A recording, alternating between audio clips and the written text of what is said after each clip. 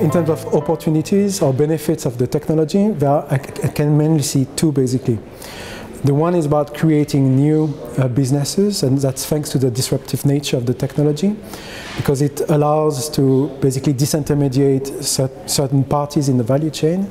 And by doing so, you can simplify the ecosystem, you can reinvent the value proposition. Sometimes you can even invent new value propositions which didn't exist before, just by enabling this peer-to-peer communication between a buyer and a seller.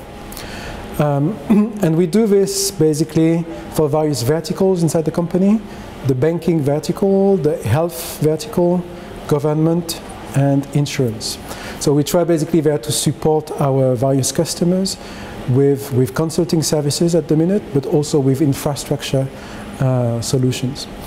There's a second part of the equation. It's also how the technology could be used internally as a telco. And here it's more basically looking at how it can help us reduce costs on certain processes like number portability or even roaming. But at the minute, the level of maturity on these ideas is not as far as it is for the other technologies.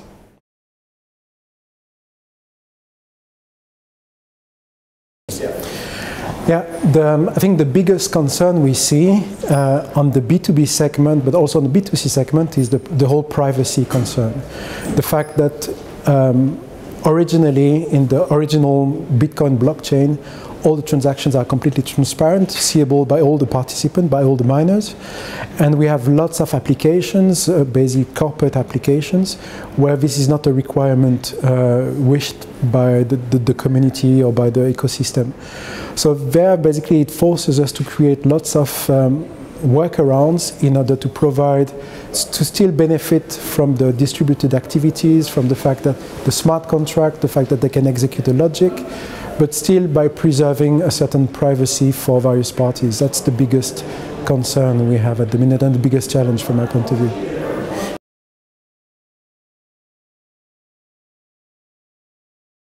That's a difficult question. I didn't have a lot to do on that front so far. But I suspect that the main question will be, what is the legal validity of the ledgers you are creating?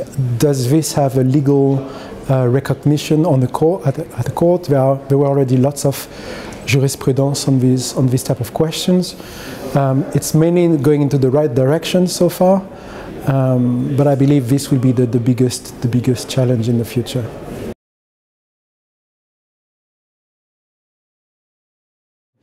So that's a difficult question, because I wasn't involved with standardization bodies so far, but there is no real need also, because it all started from open source movements.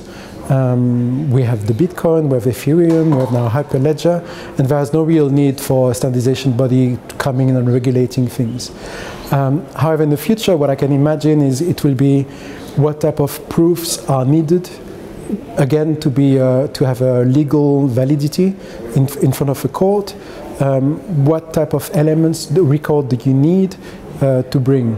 And the biggest challenge will probably be in the trade finance, where you have good movings from one geographical region to another, and how to get a record being validated from one jurisdiction from another. I think that will be the biggest help standardization bodies could bring on that front.